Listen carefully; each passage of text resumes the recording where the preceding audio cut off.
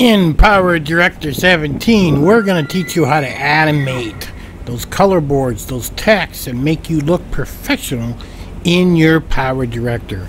As you can see here, how Subscribe Today slides out, the text in the box is perfect. Also at the top, you'll see where it says click the bell, slides down, and it goes back up. This is the lesson we're going to teach you in PowerDirector 17 today, so stick around and learn how to animate your color boards. Within PowerDirector 17, I'm going to show you how to actually animate your lower thirds with the color board and text. I'm also going to show you how to make a template, and in order to do that, you're going to have to make basically an image that's green or blue. And we're going to do actually a green screen effect. Now to pull all this together, these are the colors that actually equal green for a green screen. These are the colors that actually equal blue. So whatever paint program you're using, you would actually use these colors. You're going to make the size of your image a width of 1920 and a height of 1080. Now, when you actually run a paint program, whether it be paint.net or whatever paint program you're using, when you click on new, it's going to ask you for the size. Just make sure you put that size in. Now, most of the time you're going to put in an RGB color, maybe a hex color, depending on the paint program you're using. So you'll probably put in a hex. As long as you put that number in, you'll make a green screen or you'll make a blue screen. Now let's head over to PowerDirector and see why we're making this. In PowerDirector 17, we're going to take a green screen, a picture of a green screen, and we're going to use it for our template, and we're going to animate making some lower thirds using color boards and text. So I'm going to grab this, and you can do this with a blue screen too. It's up to you whichever one you want to use. So I drag my picture of a green screen down on the timeline, just like I did there. Now what I'm going to do is I need a color board. And up here in the top left, you're going to see an arrow. Make sure you open that arrow up, and then you're going to see where it says color boards. And you can click that. The media content room is where we've got, where you've loaded your videos and stuff. So we got the color board. I want white. We're going to bring it down. I'm going to grab white, and I'm going to drop it on the timeline. Just like that. Really easy. I'm going to double click, or you can go into Pip Designer, your choice. So now I'm all loaded in my Pip Designer here on PowerDirector. And the first thing I want to do is I want to make sure I drop down Object Settings, and you'll see that up in the top left. And I want to bring that down, and then you see where it says Maintain Aspect Ratio. I want to turn that off. And that's going to allow me to really design this how I want by simply grabbing these little white dots and moving the box around. And you'll notice, you'll even see that there's all these little ant trail lines on here. Now, how I got that was over here on the right side, we've got this little box. When you click that box and you put your mouse over grid lines, you can actually set what you want, and it will actually put those little lines in for you. Those lines are important because when you move your box around, it actually snaps it to those lines, which helps you get it in place. So they're kind of important. So I'm actually snapping it to the top line, and I'm pulling this up a little bit to give me that look. Okay, so let's animate this. First, I want to make sure I take this to 1 minute, and now I've got my playhead here. And over here on the left, where it says position, I'm going to hit this diamond, and it's going to create a keyframe. Poof. And basically that simply means this is where our rectangle is starting. Now we want this to go left and off the screen. So before we go any further, once we have our keyframe, we want to make sure that we make this go all the way back to the beginning. So we're going to hit stop. And there we go. And now our playhead over here is back at the beginning. Now you could grab this right now and drag it off the screen and it will work just fine. But if you do it wrong, then you'll end up with like this snake effect. Or you can use the controls at the top here where it says object settings, where your positioning is. So we got the X and we got the Y. Y goes up and down, X goes left and right. So what I'm going to do is I'm going to hold down the bottom X and you're going to see the box slowly creep across the screen. This is going to make sure I have no up, I have no down, and I have a nice perfect slide. And I literally just want to hold this down until I get to the end. May seem tedious, but if you do these as templates, once they're done, you never got to do them again. I'll come back and I'll show you when we get near the end. And as you can see, we're slowly getting near the end. Now, like I said, I could have grabbed it and dragged it, but if I would have went up a little or down a little, it wouldn't have looked as nice and I would have created the snake effect. This way, I know it's going to slide off perfectly. And we'll stop there and we're good. You'll also notice over here, it now has a keyframe here. I'm going to say OK. And now let's hit play and let's see what happens. And notice how it slides in. That's kind of cool. So I'm going to go back in here by double clicking it. And we don't have it sliding back off the screen. I want it to slide off the screen. So I'm going to go down here. We kind of want to keep basically whole numbers if I can. And I'll go to say 430 is what I'll do. Now this one's a little bit different. We're not going to click the triangle this time. This time we're actually going to right click. Make sure you're on the position line. There we go. I was on the wrong line. Make sure you're on the position line. And then what we want to do is we want to duplicate previous keyframe. Boom, it's going to go there. This one here, all we want to do is drag it off the screen to the end. And now we're ready to go. And I'm going to do the same process up here by position. And I'm just going to hold it down. And I'm going to have it now go off the screen. And it's going to drop another keyframe in there that's going to make it actually just kind of crawl off the screen when it's finished. And that's the total process of animating something. Now, I could actually do this up and down. You can get quite creative with this, is what you can do. And I don't even have to use a color board. If I wanted to use a paint program, I could actually make my boxes so they don't have to be like a rectangle. I could use an image and do this with. So maybe I could go buy a nice looking, an oval box or a different shape or whatever, and then I can actually use an image and do the same thing. And I'll come back when I'm near the end.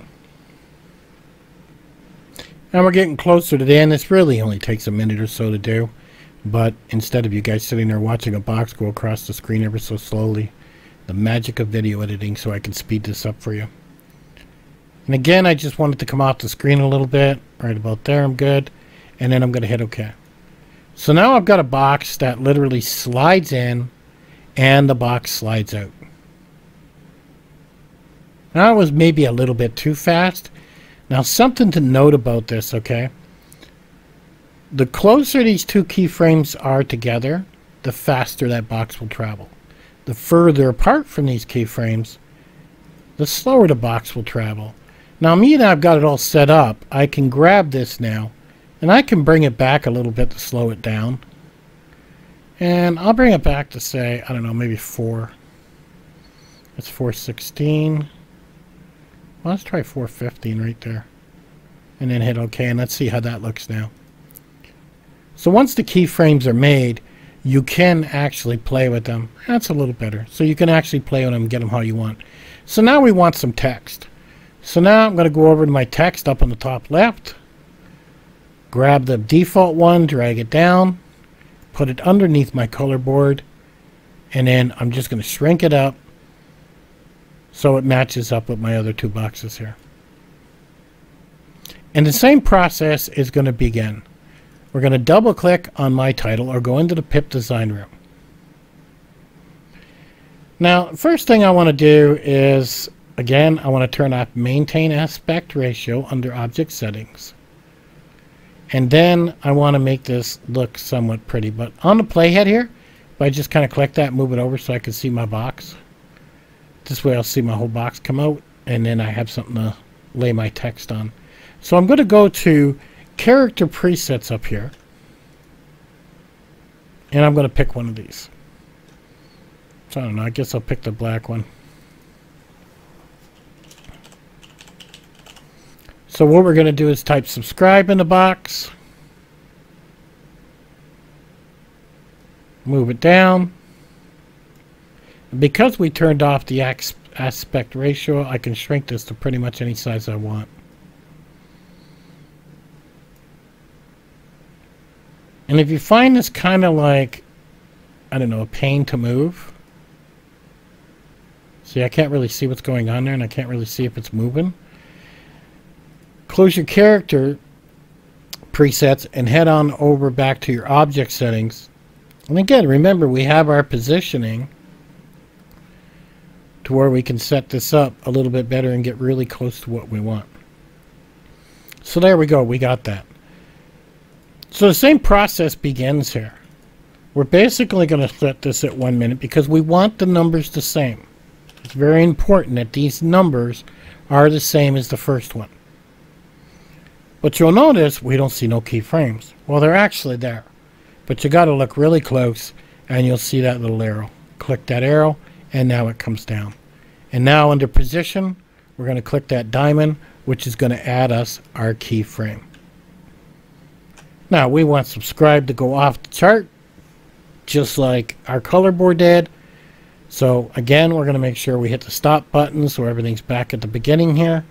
And then we're going to hold down that X, and we're just going to hold that down until that climbs off the screen. And this way we get a nice smooth exit as it comes off the screen.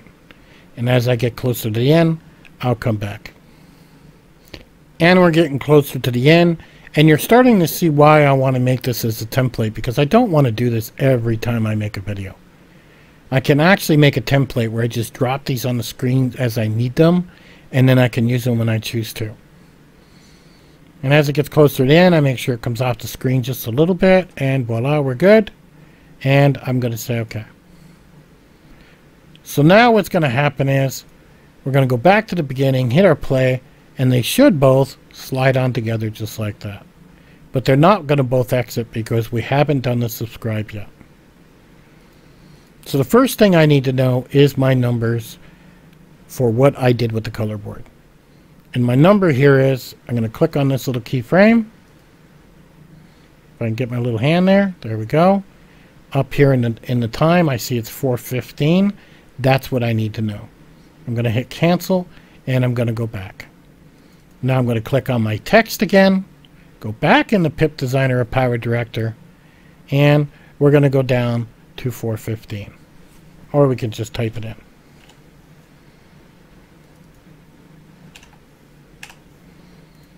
And now we're there. And again, we're not going to click keyframe. We're actually going to right click on the position line, and we're going to duplicate previous keyframe here in PowerDirector.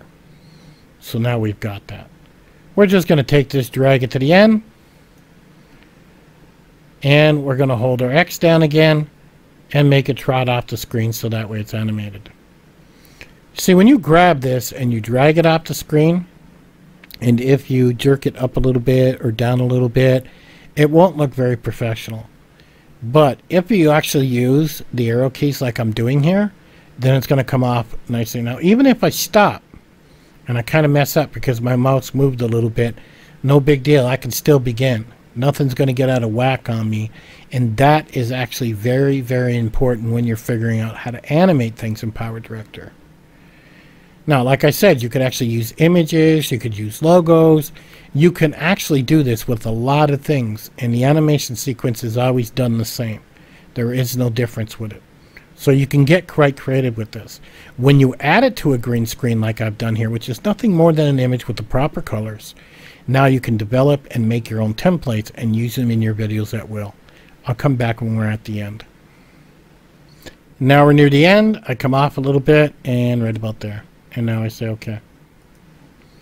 So now these two should match up pretty good. If I hit play, it slides in perfectly with the text. And it should slide out perfectly, just like that. So there we go. We have ourselves a template. And you can do this up and down or whatever you want. So now I'm going to go to Produce. And I guess I'll call this subscribe template. And then I'm just going to compile it. And you'll notice how quick it goes. It's going that quick because there ain't that much to this really. I'll go back to my edit. And there it is here called subscribe temp. So now I can use this as many times as I want. So if I bring a video down and I put a video here in the timeline, okay? And now I say, well, I want to use my template. All I got to do is drag it down here. But the screen's all green. Well, that's not a big deal because all we got to do now is double click it. Again, we're going back into the pip designer. It seems like we're living there. And then we go to what you see up here in the top left, Chroma Key. So turn that on. Put a check mark in that box. Use the eyedropper. It don't matter where you click. And then hit OK. And we're done. If I want, I can even use it, you know, over and over in the videos as much as I want. And you can see now how this is actually saving me a whole lot of time. The work is when you actually make it, like we just did. You know, and all I'm doing is double clicking, going in the pip designer in PowerDirector, and then hitting the Chroma key and setting myself up like that. So now, when I go back to the beginning and I play this, you notice how it slides in, then it's going to slide out, and again we're going to slide in, and we're going to slide out. It was quite an interesting day when I was actually taking that video. And I actually caught them walking like that. So that's how we actually animate and make lower thirds in PowerDirector 17, or any PowerDirector for that matter, where you can actually animate, move things on the screen, move things off the screen. You're really just getting used to a couple keyframes. At any rate, guys, I'll catch you on the next one.